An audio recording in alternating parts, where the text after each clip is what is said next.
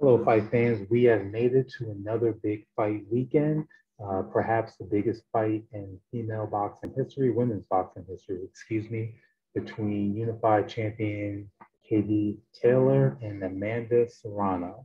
It's been a long time coming. We've had a lot of fanfare, but now it's time to make a decision. Who is going to win this fight? And I'm going to tell you right off the bat, I have been flip-flopping back and forth. For most of the promotion, I've been going with Amanda Serrano by majority decision. Now I'm starting to falter, not because of anything I saw at the weigh-in, but just looking at the styles of both women. Number one, we know Katie Taylor is a little bit older, a couple years older, a lot more wear and tear. She's even said so herself that she feels like she's been in training camp her entire life in some form or fashion. However, you can look at that as possibly a benefit. I mean, when you look at the experience gap between the two of them, Katie Taylor has faced a much, much tougher competition. She's won the majority of, or pretty much all of her belts in the ring, no vacant titles, as opposed to Serrano, who, of course, she holds the record of, I think, seven different weight classes with women, but a good chunk of those titles were vacant titles that she picked up. So the experience edge goes to Taylor, and that means she knows different ways to win. She's been in there with different styles. We've seen her fight on the front foot against people like Sharapova. We've seen her, stalk people like Natasha Jonas, who are, bigger than her at 5'8", reach advantage. She was still able to be aggressive and take the fight inside. We've seen her fight off the back foot before.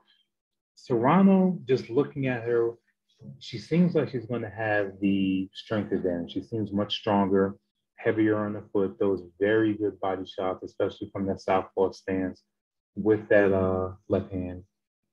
And very, very dangerous if she gets you on the ropes. I mean, she's very dangerous there, and she's very dangerous in exchanges. She hurts a lot of fighters when there's exchanges, not just to the head, but also to the body.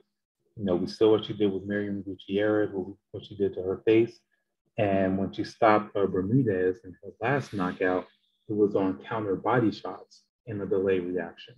So when I'm looking at both of them, I know I said earlier that I've been thinking Serrano's going to win just based on their styles in a tight fight.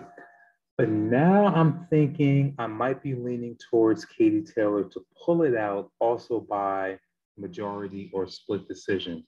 I think Katie's going to use her footwork. I think she's going to have Serrano turning and guessing as far as what's going to be happening. Sometimes she's going to lead behind that jab, and other times she's going to look to counterpunch. And one underrated thing is I don't think Serrano has seen a fighter with the speed that Katie Taylor had regarding her hand speed. So I think it's going to be jarring for her in those early rounds. And I think those early rounds are going to be pivotal in helping KD to, excuse me, get an early lead and be able to eke it out based on that early lead. Because I think down the stretch, uh, Serrano's size, the clinching that's going to happen. I think Serrano's going to be throwing her around in the clinching, in the clinches. And then once they're exchanging, that's where I think Serrano's going to shine through. She has a great left, I call it almost like a bolo shot to the body of her left hand. I think that's when Katie's going to start wearing down, but I think it's going to be too little, too late. And I think Katie Taylor is going to do enough work early on with her faster hands and being able to dictate terms early on that she's going to be able to hang on enough to get that close majority or split decision. So I want to know what you guys think. We're only a couple hours away. Do you think Katie Taylor is going to retain and keep all her titles? Or do you think it's going to be a youth situation where Serrano is just too strong and pulls it out?